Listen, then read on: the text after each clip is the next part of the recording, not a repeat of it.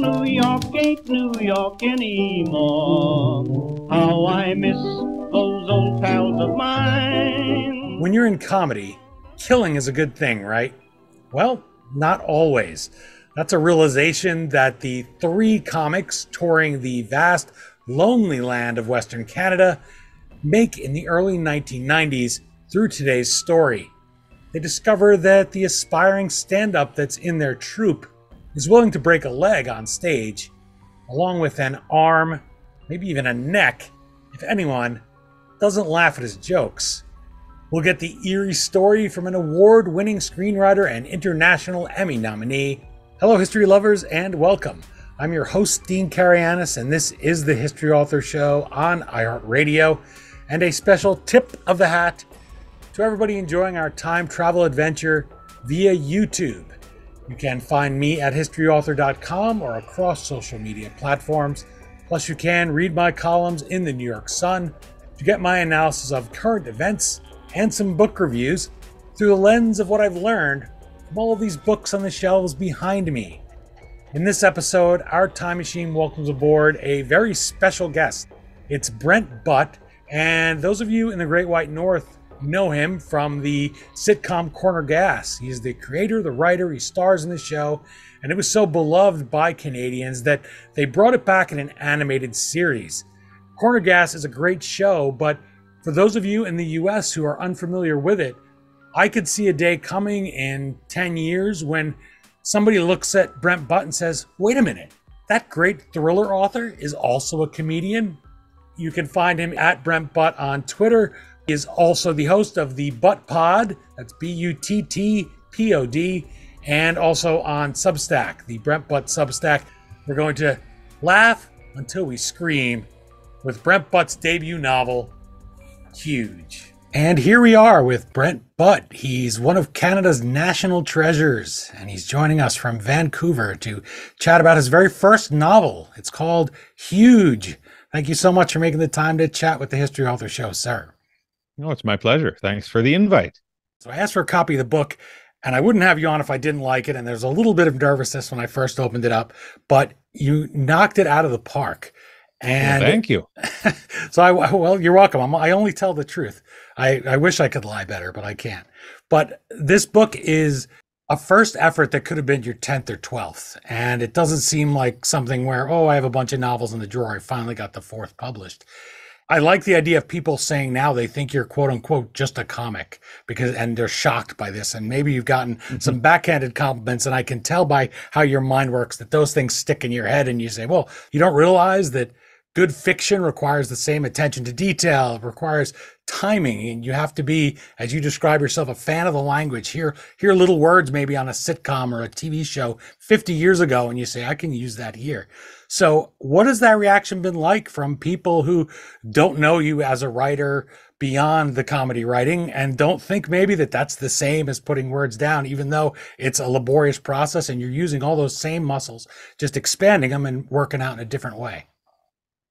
Well, I think people tend to, pretty naturally look at comedy and, horror, for lack of a better word, comedy and horror as being very polar opposite things. But they really are, in the classic sense of the word, two sides of the same coin.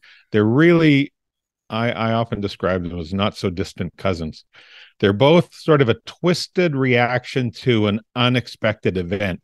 And So there are some very similar elements between comedy and, like, we're trying to make somebody laugh or trying to make somebody afraid. There are some very similar elements that are involved in that recipe, So there are some people who, we're not surprised at all that a person who's known for being funny could also craft something that was kind of dark and scary. Especially people inside the comedy community. There's a lot less of a surprise from people inside the comedy community because they're well aware of the levels of darkness that are sort of stewing in that mix naturally.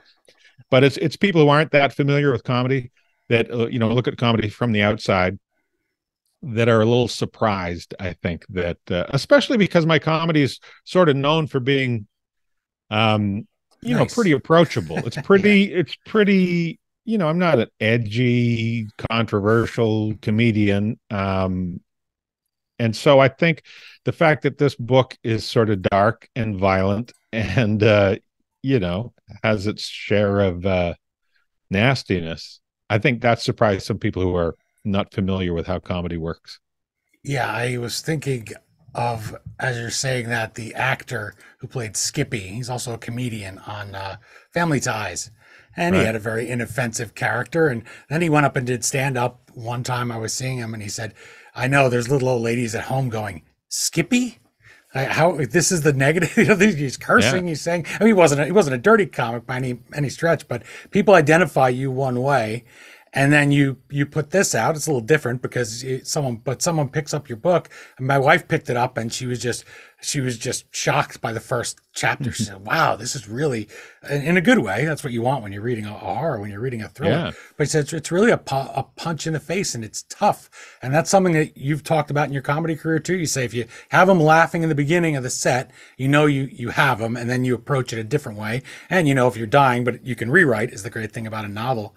So how did you go about that? How did you go about that beginning and saying, okay, I'm going to approach this? Maybe you weren't conscious of that.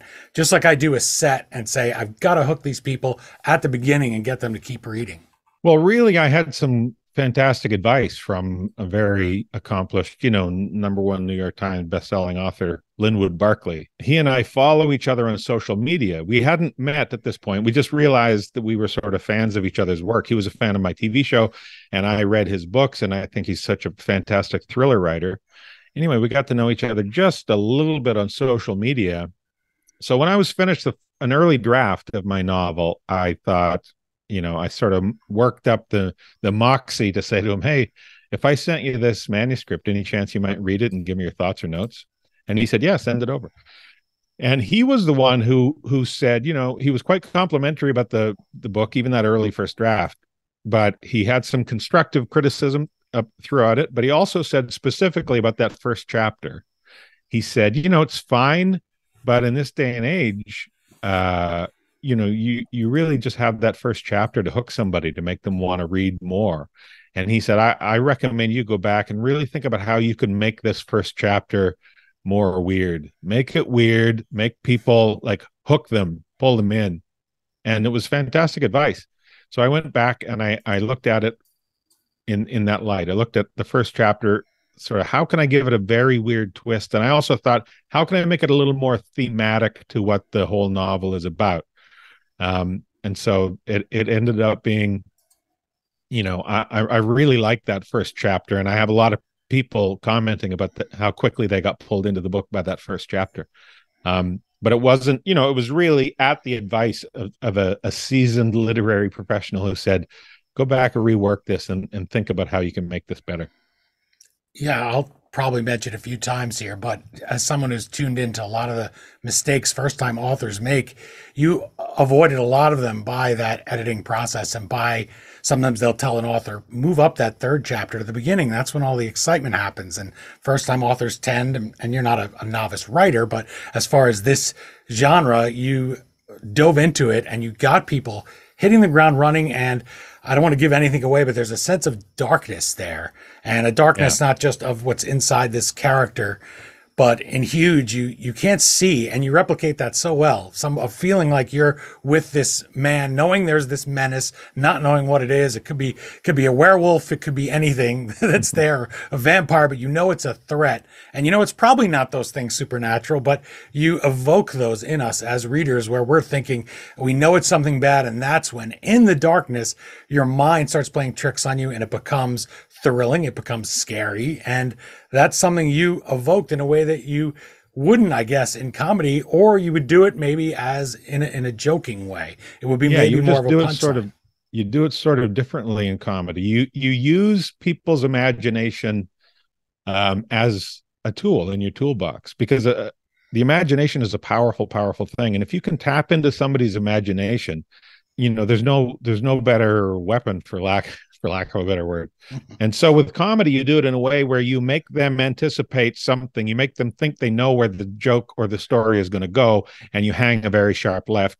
So you've used their brain's ability to process and create to surprise them by creating something else. And you sort of do the same thing with, with suspense or with terror. You use people's imagination against them.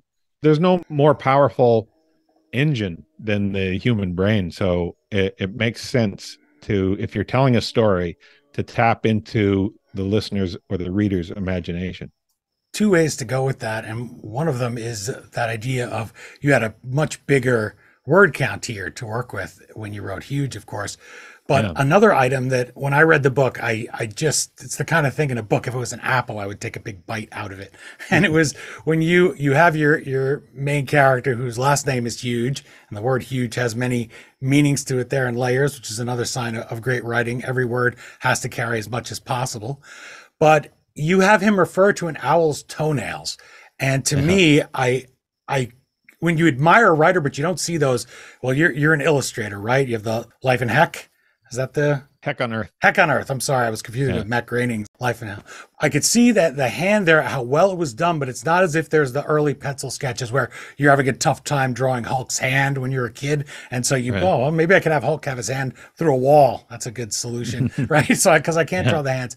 But that is, of course, I know from listening to the Butt Pod, your podcast, that your company is named Sparrow Media, and that has a personal representation there, which is another level. People have to go listen through all the Butt Pods. You'd be glad you did to get that reference, why you chose Sparrow.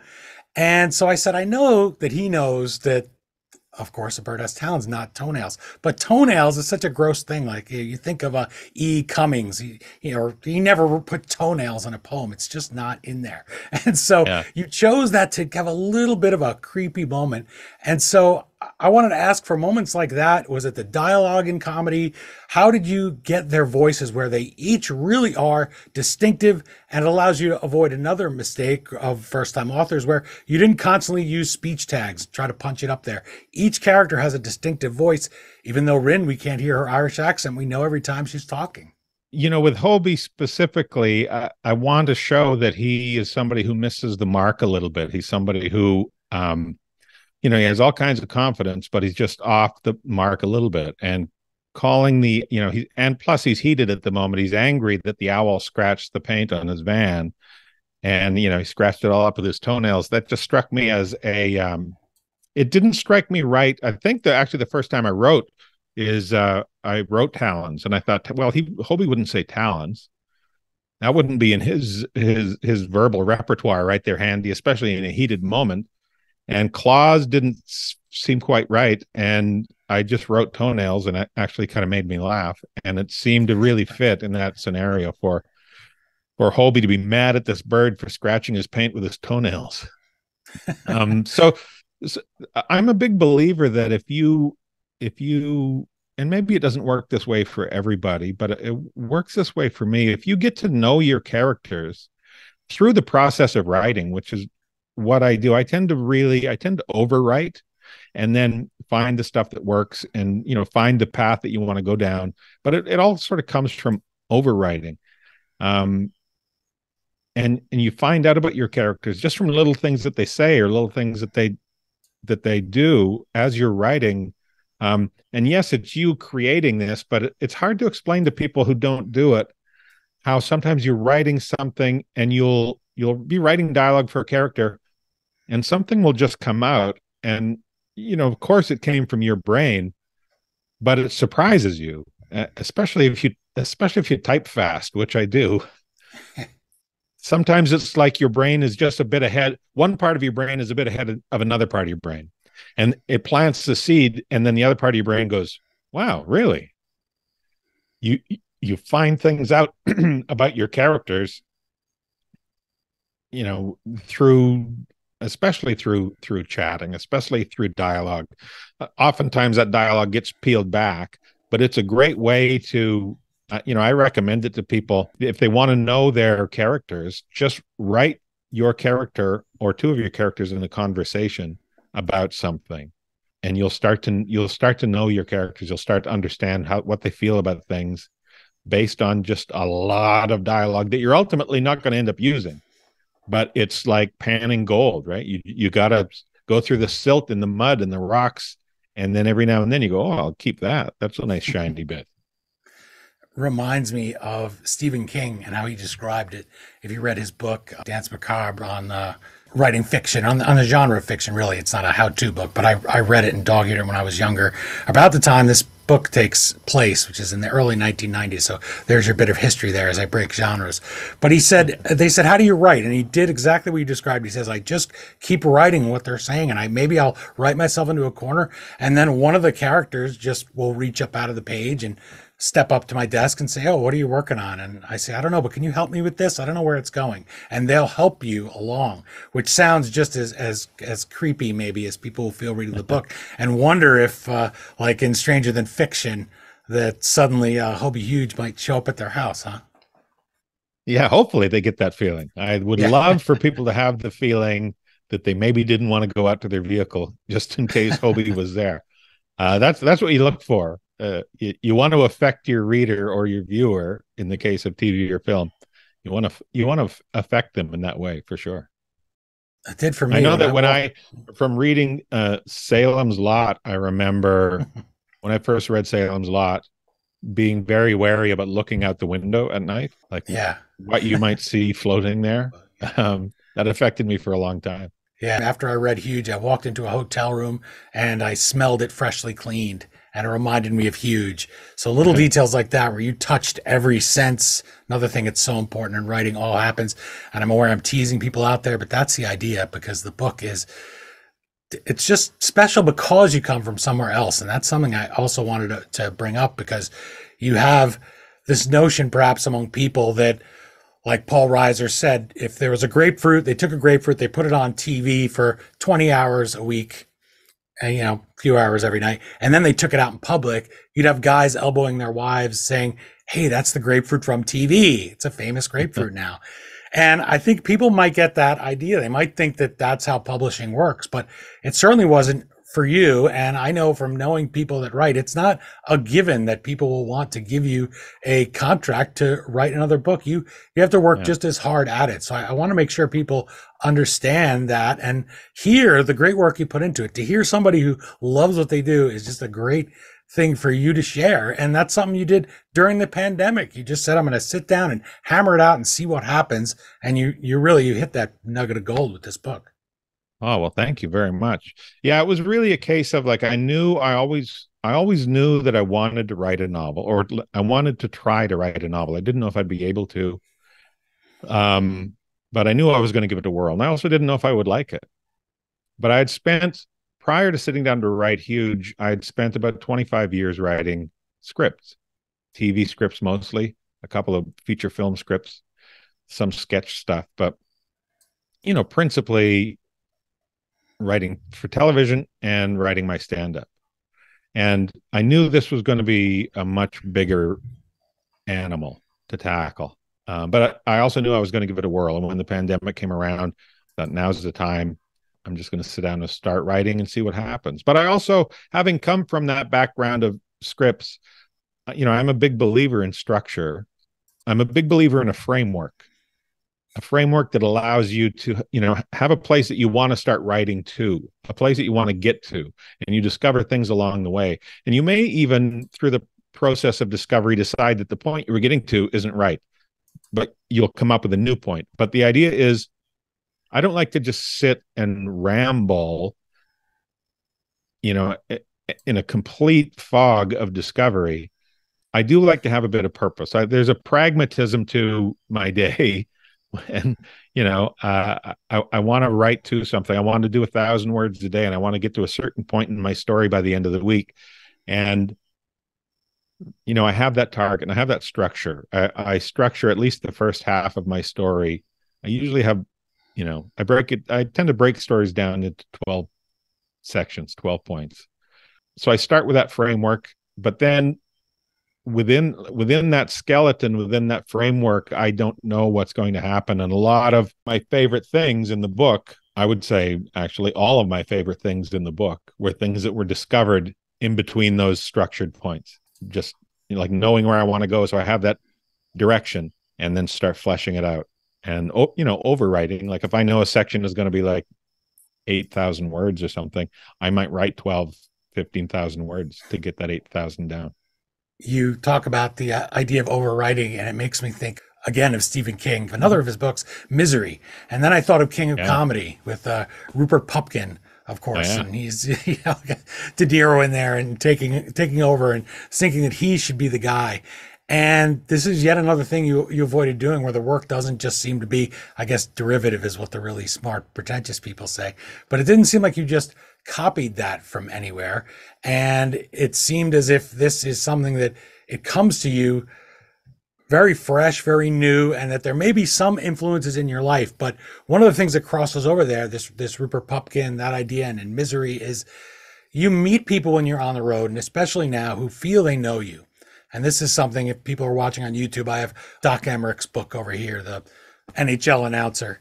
And when I was going to interview him, and he's just the nicest guy in the world, I said, okay, I've watched thousands of hockey games with this guy, and he's never met me. And so for Huge, I thought, is there part of that that comes to you? Other comics on the road is part of it, where people come up to you, and maybe it's a little jarring, little things like they know your dog's name. And then you have to remember, I put that on the podcast. Or they come up to you and say, I wrote this great book, or you should do this plot on Corner Gas. Why did you? And then maybe they come back and say, why didn't you do it? And it's a little off-putting. So what were some of those moments where maybe all of us just think of the glamour and the glitz of being a comic, and it's all laughs all the time, that give you this idea to look at that darker side? I'm picturing you sitting in the passenger seat of a car out in some road between Brandon and Winnipeg and thinking, they could just dump me anywhere along here and they won't even find me till the thaw. Yeah, well, there is that dark side of it. There's I mean, a lot of comedy comes from a dark place. I want to make sure that I emphasize that I don't think it all comes from a dark place. I'm not a big proponent of, in order to be funny, you have to suffer. But I know that a lot of suffering can create good comedy. But there is, especially in those early days when you're first starting out, and it's something I wanted to do with this book, is I wanted to really peel back the curtain a little bit as to how unglamorous it really is when you're performing in venues where they don't even know there's going to be comedy that night. They'd forgot all about it. They're against the idea. The manager of the, like, I can't even tell you how many times we've gone into a place, in the early days, and it's like, hi, we're the comedians for the show tonight. And they're like, is that tonight? Like, it's the last thing they want. It's the last thing the crowd wants. And you got to go up, and it's like comedy against your will, and but it really, it makes you strong, and it teaches you a lot of things. There's a lot of bombing and a lot of scrambling for your life, sometimes literally. There have been nights when myself and the other comics, have found another way out of the place just to avoid certain groups of people in the venue. So there is all that kind of dark romance. I think there's a sinister side to putting yourself out there, no matter what you're doing. But the flip side of it is to not put yourself out there, and then I think you're missing something in life. Yeah, you have to take those chances. And then sometimes you get a great book out of it, which you certainly did. And again, I want everybody to know at home, probably people who watch too, but certainly you, Brent, to know I gush just as much over little old ladies who wrote books on first ladies of the United States. So this is not, I'm trying to execute my host duties here and not just sound like I admire you. But as a writer, I just really love what you've done. And I always encourage first-time writers. And in fact, one thing Huge made me very scared about was you may not write another novel. And so I don't want to ask because I would like to read the second, but I'll force myself. Are you thinking about writing again? Or do you think now with the world opened up again, you probably are going to go back to the other kinds of writing you enjoyed? I'm well into my second novel already. I loved the process. Like I said off the start, I didn't know whether I would be able to do it or even enjoy it. But what I found was I absolutely loved it. After 25 years of writing scripts, which are very, very structured, to have the freedom to just flow and let the story go where you feel it naturally should go, and shape it afterward. It was. I can't impress upon you how much I enjoyed that.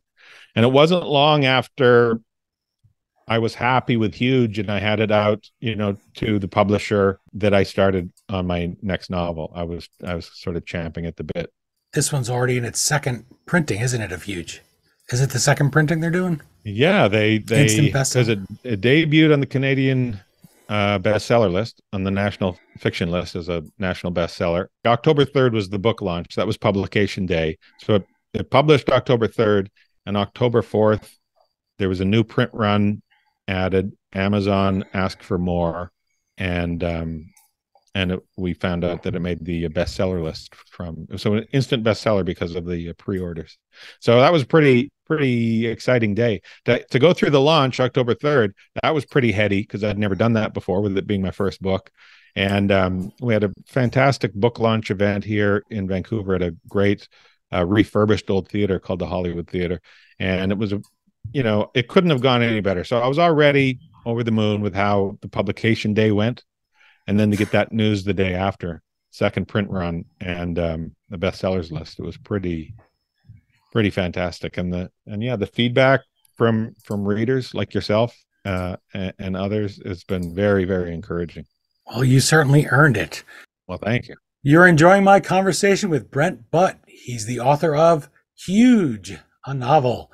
Please do visit our guest on Substack. I will tell you, I have never subscribed to a Substack before, but after having a look, as somebody who's in the media and used to getting freebies on this stuff, we tend to be pretty cheap. It's a big deal for me to break that taboo and go ahead and pay for it, but it's well worth it. I can already tell. I love all of the content that Brent Butt puts out. You could still catch him on Twitter, although he's trying to wean himself off. And please do subscribe to the Butt Pod to make yourself laugh, but also make yourself more smarter. And for those of you who don't get that reference, again, you'll just have to listen to the show. And you'll have to read his book, of course, to get more scareder, which is something I just invented. And I'll probably best to leave the comedy to you. But this is a fantastic book. Don't take my word for it. Here I have a quote from Meredith Hambrock, author of Other People's Secrets. And she calls Huge darkly funny, but with an awesomely terrifying arc. Kept me reading way later than I wanted to. Now, Brent, I had the same experience, and today, with all the distractions we have, this is not me back in 1993 on one of those long road trips that you describe in Huge. I have my phone, I have the TV, I have outside. There's so many distractions coming. My wife, not that she would ever be a distraction, as your wife Nancy, I'm sure, is not a distraction. Very supportive in our writing. She's a tremendous distraction. Are you kidding me? Mine or yours? My wife is a tremendous distraction in all the best ways, though. No, you're a lovely, lovely couple. It's great to see you two together and working together. But this book kept my interest that way. It kept me wanting to read it. And I said, what a great feeling. It's a feeling I hadn't felt for a long time. And I've read, obviously I've done other novelists here, and that's also has history in it. This was, I mean, to me and you, 1993 probably doesn't seem that long ago, even though it's 30 years. I know. But when people sit down and they watch that stand-up set, or they sit down for a sitcom or a hockey game, they're planting their drink in their hand. They probably have a 2-3 drink minimum, and entropy is on your side. Whereas with a novel, the easiest thing to do in the world is to put it down if you don't catch them in that first chapter, if you don't keep them hooked throughout, and they never pick it up again. So How did you learn what you learned in those venues? Because you're not hearing the feedback from the audience when they're reading a book. They're not laughing. They're not cringing at something in the first chapter. Of course, I'm sure you have your wife Nancy read it, and you had this feedback from a friend. No, she didn't read it until it was published. Really? She refused. Oh, wow. Yeah. Oh, wow. It was just her way of saying, like, she was going to read it, and then she said, no, I want to read it when it's published. And it became a thing. She sort of dug her heels in, and it was almost like willing the book to get published. Yeah, she knew someday it was going to be in print, and she'd be able to. That's a great thing to hold the book in your hands too. Yeah. But so, how did you use those experiences? A little bit of a long question, but to keep readers that you couldn't see, that you couldn't hear how they were reacting, they weren't going to be booing you. How did you keep them turning those pages so we kept reading? Yeah, I mean, you have to rely on your instincts a little bit. And it's one of the things that I'm grateful for, is like doing stand up for as long as I have. Like, I started doing stand up in 1988, so it's been about 35 years of being a comedian. And over that time, you develop an instinct for how the crowd is going to react, or whether or not they're going to react to something. And you sort of just, I mean, stand-up is a great, I know that there are other genres that probably have the same thing, but I'm just speaking through what I know. Like with stand-up, it'll be you and another comedian on the road, and you'll be making each other laugh as you drive into the next town, and you're cracking each other up, and you say 100 funny things, but none of them retain in your head. But then somebody will say something, and we'll both go, oh, that could go in the act. That could, and you just develop an instinct for the difference between, okay, this is situationally funny here and now, and that's a thing that could become part of a stand-up act. That could be a joke in a professional comedy bit. And you develop an instinct, again, just over years and years of doing it. And I think you do have to have some natural ability in this regard, but you work this like a muscle, and you start to realize, like, okay, this could be funny, but that's too wordy. There's too many words. I got to get to the funny part sooner, and you start carving bits out. Or some, you'll say something, you'll try a bit out as you're driving, and you'll say, oh, I have two double O sound words back to back there. That sounds goofy. I got to pick a different word. Otherwise that's going to derail it. Because a lot of people don't realize how delicate comedy is, how many reasons there are for a joke to not work.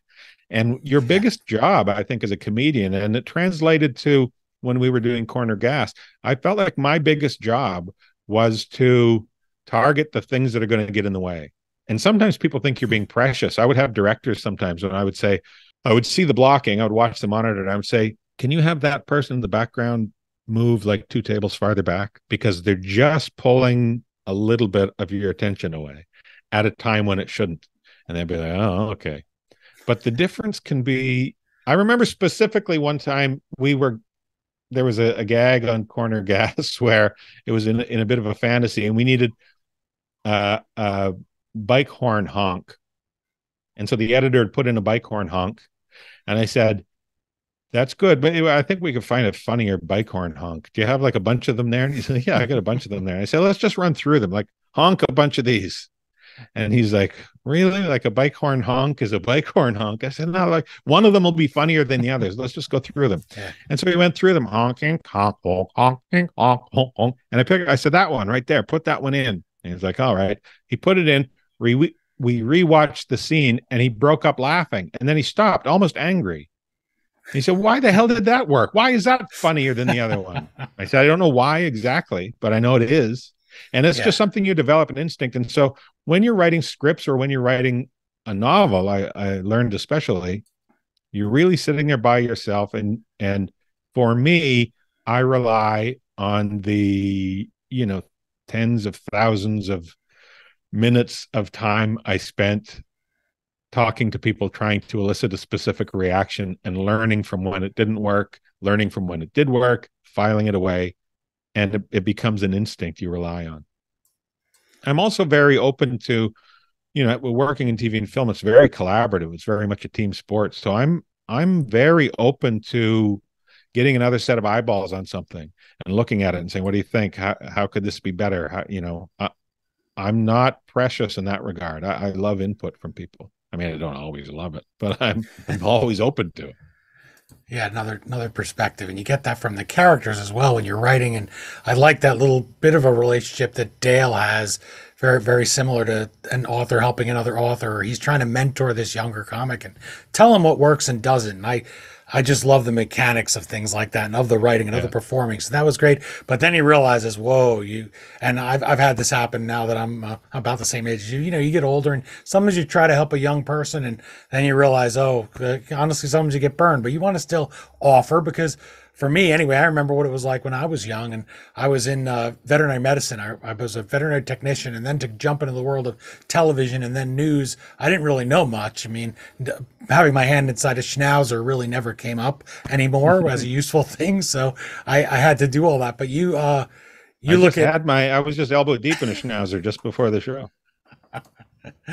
Giant, miniature, or that's like I won't even get. But the editing and the idea of what doesn't work, it reminded me of Young Frankenstein. And when Mel Brooks had that first screening of it and the audience didn't really like it, and he said, well, wait, come back in a week. I'm gonna edit it and you'll love it. You'll be cracking up. And the whole thing, how he insisted on having it in black and white, and the studio tried to trick him and said, let's shoot it in color and we'll just drop the chroma out. We'll take out the color. And he's like, yeah, right. They're still gonna want to release it in color.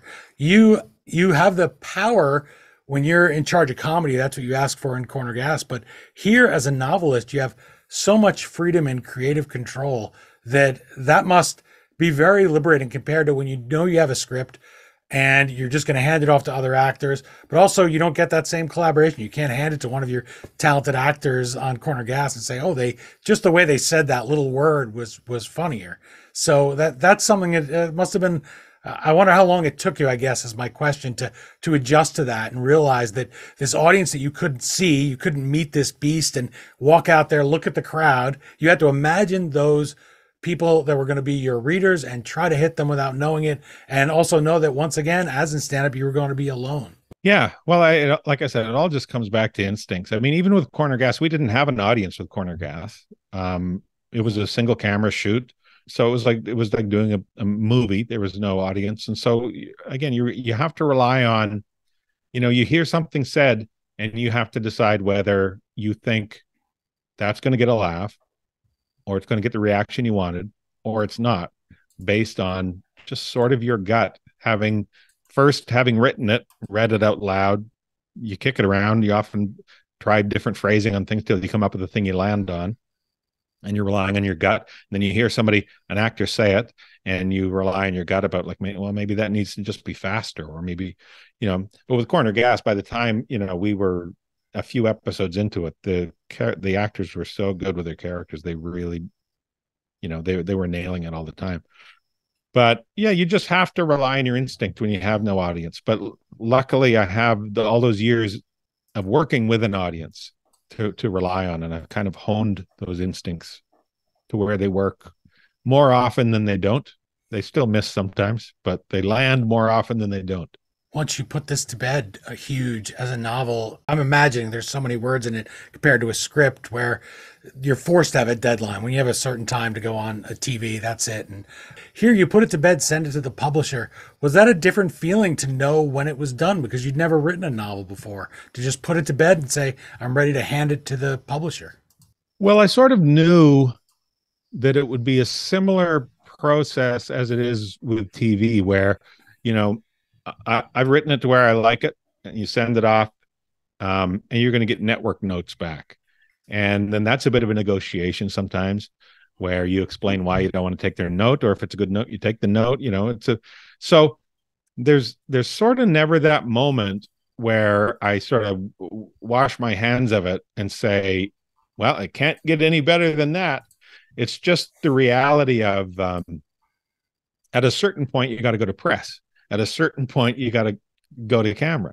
And so there comes a time, just from a practical standpoint, where it's like, okay, we're done with that now. But up until that point, there's often tweaking. And so when and I was sending this book off in stages. I first sent it to my manager to see what she thought. Then sent it out to get a literary agent, see what they thought. And then, my literary agent had notes, so I made some tweaks based on my literary agent's input. We sent it to a publisher. When we made the deal with the publisher, they had some thoughts and notes, and you make little tweaks.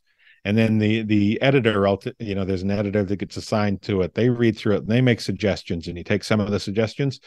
You don't take others, and it's still a process. But so there just comes a point where, yeah, we're done, because the press is fired up here, and we're going to get it on trucks by, the end of September. It's got to go now. And so at that point, you're done with it. If that deadline didn't exist, I'm sure I would be futzing with Huge today. I would still be, even if I'm writing something else, if I looked at Huge, I'd come up with a better sentence there or something. You can futz stuff to death for sure.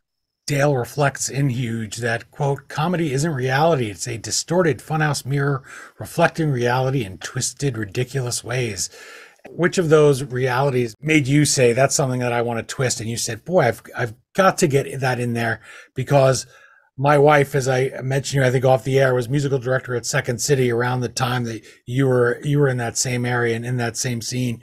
And she said so many of those things in Huge ring so true. So some of those twisted ways, some of those ridiculous ways of looking at things. How did you look at your two comics? I assume that would be a little bit easy and make Dale and Rin believable and see things a certain way. And oh, he's always writing. He has that mental notebook there to write things down. But then how do you get in the head of somebody who is just not seeing funny in the right things and becomes this menacing character throughout the course of the book? I think, maybe not to the extreme that Hobie is, but we all encounter menacing people in our lives. And we encounter people who, they think they have something, they think they know how stuff is figured out, but they maybe don't have. And some people are very aggressive on their stance on things as opposed to being open-minded on things. And some people are also, very physically intimidating in one way or another.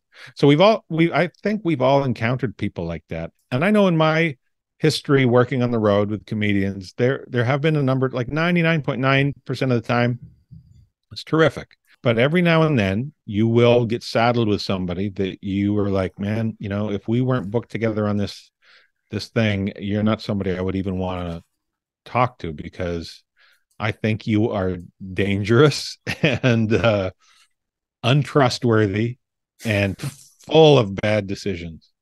And those people are out there, and sometimes you get saddled with them, and sometimes you've got to spend 2 weeks with them. And so I drew on that and then just sort of expound on it. Like, I never had anybody, clearly I haven't been on the road with anybody as off the mark as Hobie is. But there have been people who are very questionable, and people that I thought, I wonder what this guy does in his own time. What does this guy do when no one's around? That kind of thing. And then you just sort of extrapolate, right? The essence of storytelling is embellishment, they say. So it's sort of, storytelling is a lot of what if, and you just start saying, well, what if this person was capable of doing this? How you start asking the questions, well, how far would this person go? And if you were put in this situation, what would you do? How scared would you be? How willing to push back would you be? How quick would you be willing to, roll over and submit? You just start asking yourself questions. That's what I do anyway. That plays on your mind a little bit. And you also don't show your hand in some other places. I meant showing your hand. So I wanted to ask a question, because in Huge, you have Rin, and she wonders at one point if she's in an Agatha Christie novel. You have another point where Dale says, we're not Superman and Wonder Woman here. Maybe it's her, and I know you're a big comic book fan there. So for me, I might be a little self-conscious and say people will see my hand, but I would also want people to know I wrote the book. Probably this is assigned to me. You even name check Bob Newhart, the great Bob Newhart. So I knew right away this was not a ghostwriter who wrote this for you. Brent Butt did all the work. But how did you keep those actions grounded so you weren't breaking that fourth wall? Because I think of Jackie Gleason, he did it once, and it was really at the end of A Honeymooners, and they came out and thanked the crowd. I think it was at Christmas. Whereas you had Alan Hale, who I also love, a skipper on Gilligan's Island, and when we were kids, we just howled when he would look at the camera and in exasperation with Gilligan and say that he was in on the joke. So as a writer, how do you make it clear that you're not winking too much? How did you find that muscle? Or it may not have even been a concern to you, but I was curious. I don't know that I was ever sort of really winking in a knowing way, in a Oliver Hardy kind of way, or Stan Laurel, which was the one that broke the. But yeah, I mean, I make mention of things that are, I think pretty much a frame of reference for like anybody, like Bob Newhart, like you said. It sort of comes up in a very organic way. Dale is quoting something that he heard Bob Newhart say about stand-up. So within the context of the situation and the scene that they're in, it's pretty organic. I'm trying to think if there were times when the fact that the comedy club is called Whispers in Winnipeg, and the comedy club I used to play in Winnipeg all the time is called Rumors.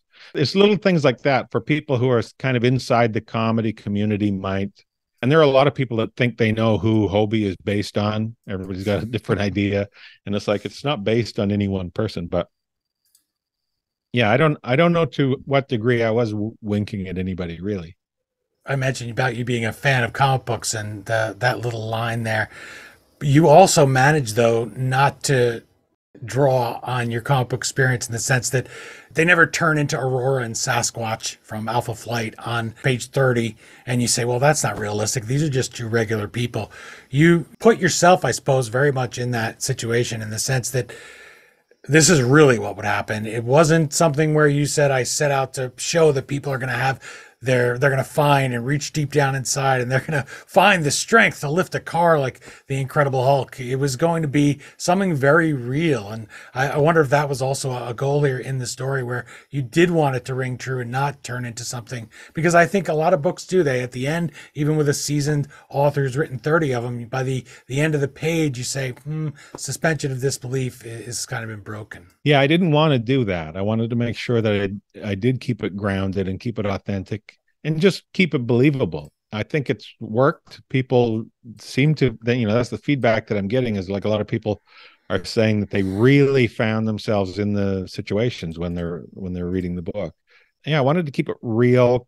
It's a little bit scarier, if you feel like this could actually be happening, as opposed to maybe, not that I'm not a fan of supernatural stuff, because I am. I love a ghost story, vampires, werewolves. I love all that kind of stuff.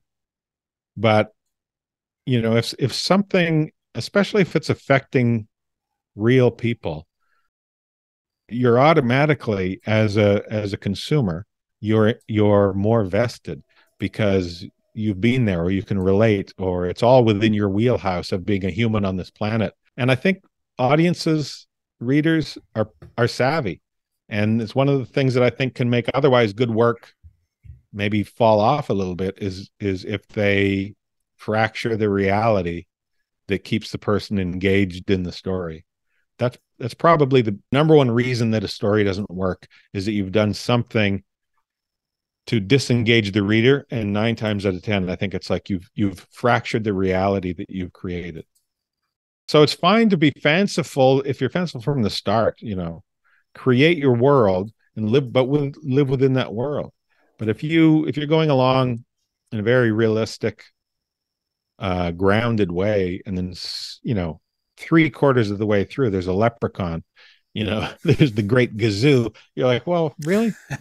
So I wanted to keep this very real. I wanted people to feel like, there but for the grace of God go I. Like, I could be in a very bad situation in the middle of nowhere with a very unstable, dangerous individual. Harvey Korman voiced the great Kazoo, of course, and also it was Stan Laurel who did the writing. And what a heartbreaking thing, and tells you something about what drives a writer, that he kept writing those bits with Oliver Hardy, or for them to perform even after Oliver passed away. He would keep writing the bits. It's a very poignant story. Well, they were kind of perfect in that regard, right? Because he lived and breathed the work, and wanted to create. He was such an artist with the work, and Oliver was just like, I just want to show up and have fun and be the so tie bit.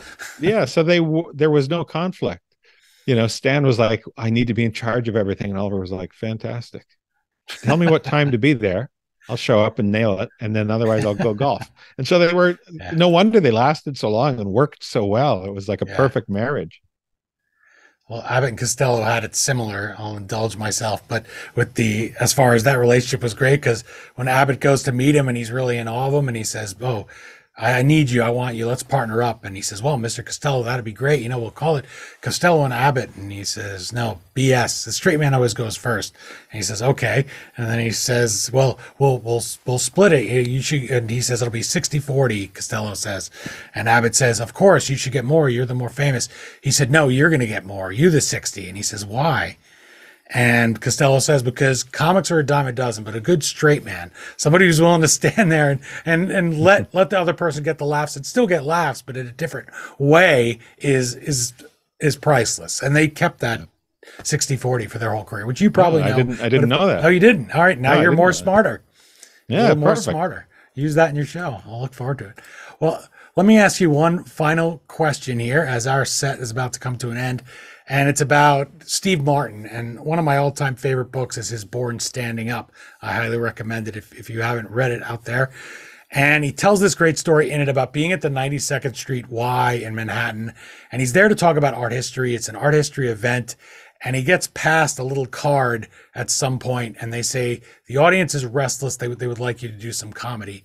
And as he writes it, I'm here to talk about art history, thinking to myself, and they come here all in their tuxedos in this very elite event, and then they're secretly saying, hey, why isn't he doing the arrow through the head bit? Right. And he says, well, that's the, and for me, when I heard that you were writing this, I said, good for Brent Butt, because when I see a comedian and he's going to try to write a novel, or a novelist that is going to try acting as serious, even if they fail greatly, I think that's great, because they tried to apply it. And Steve Martin certainly doesn't fail when he tries to do drama. He's a banjo player. But for you, I think for people maybe who in their own minds have that image of you, and they say, well, what does he know about a novel? They're a little bit cynical. Maybe he couldn't write a thriller. That's the corner gas guy. That's the Brent Leroy guy. Nothing out of his mind. Maybe they're afraid to. They think it'll take corner gas. I can tell you it certainly does not. But when somebody says, why the deuce should I pick up this novel? He should stick to comedy. Or if they're not sure, I've told them all how great it is. You do it for me. Why should they pick up a copy of Huge and go on this comedy road trip with these three people, one of whom they probably would not like to get to know?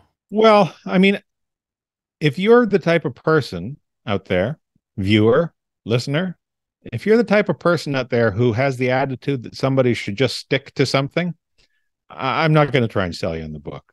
You know what? Don't pick up the book. Do everyone a favor, and don't pick up the book. Just in your mind, have it that I stuck to whatever you think I should stick to, because I certainly have never given any merit to the notion that somebody should stick to and you get that a lot as a comedian. If you weigh in on something politically or some social notion, if you let your opinions go, and if somebody doesn't agree with it, they will say, stick to comedy or whatever, like the Dixie Chicks, or stick to singing, shut up and sing.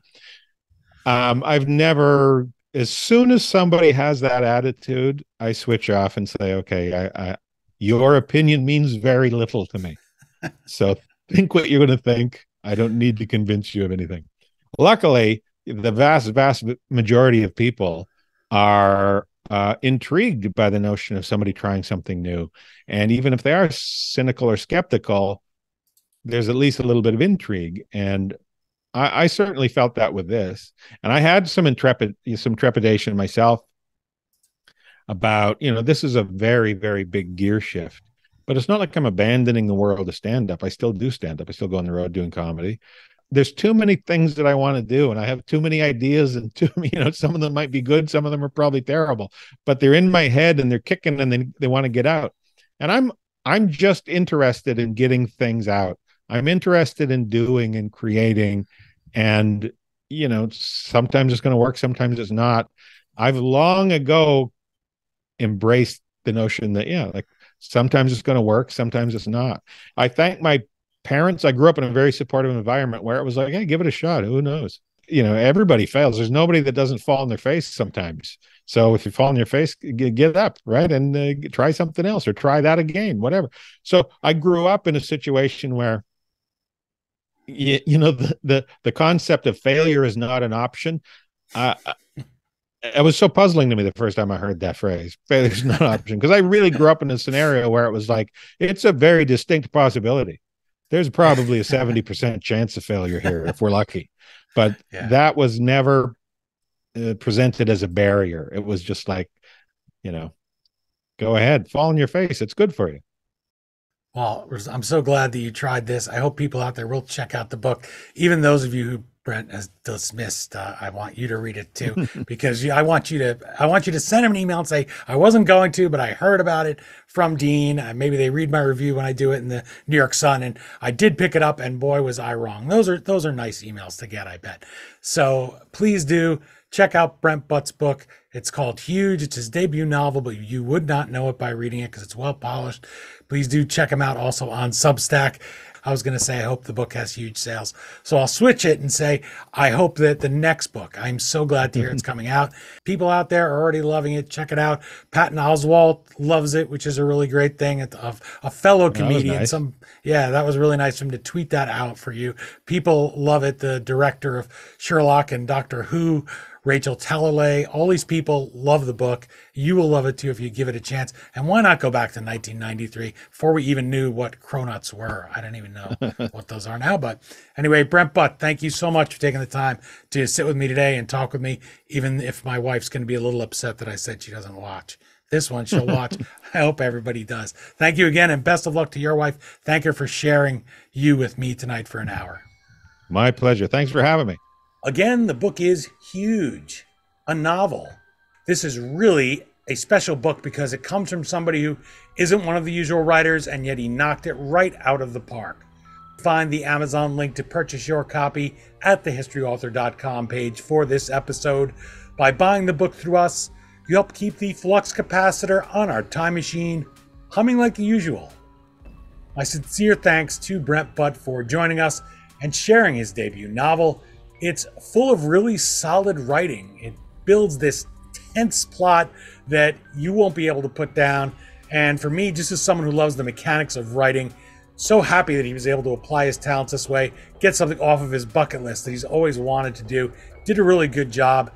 If you have somebody who's read every book of another author, say a Dean Koontz out there and Stephen King, and it kind of gets a little repetitive, they've read the same one, pick up an extra copy of Huge and place this book in the hands of that reader. They will thank you for it. Really special setting, special story from somebody who knew that world in the early 1990s very well because he lived it. Visit our guest Substack. That is the Brent Butt Substack. Listen to him on the Butt Pod and subscribe there. And you can follow him at Brent Butt on Twitter. Although, again, he is moving over to Substack now, doing more and more content there, including his drawings. What a renaissance man, really, because he's somebody who can really cross genres, has so many interests. You'll be glad that you followed him on there. You'll be glad that you checked out Huge and that you check out his other works. For sure, I personally guarantee it. If you enjoyed watching this conversation, please do subscribe to our YouTube channel and take future journeys in the Wayback Machine. And you can visit historyauthor.com to find my social media accounts linked, as well as over 260 interviews with authors that you're sure to enjoy. Well, that's it, everybody, for this installment of the History Author Show. I hope you'll join us for our next all-new interview right here on iHeartRadio or wherever you enjoyed this journey into yesterday. Until that next trip into the past together, on behalf of Brent Butt, thanks so much for time traveling with us today, and have a great week. We still call it Broadway, but what's in a name? Take it from Georgie, it isn't the same. On the east side, west side, things ain't like before. There are tears in the eyes of the regular guys. Oh, New York ain't New York anymore. Okay. And now Oliver just walked by. Ah, there he goes. Look at that. There he is. He's thinking about getting a drink up at the bar. Oliver. Yeah.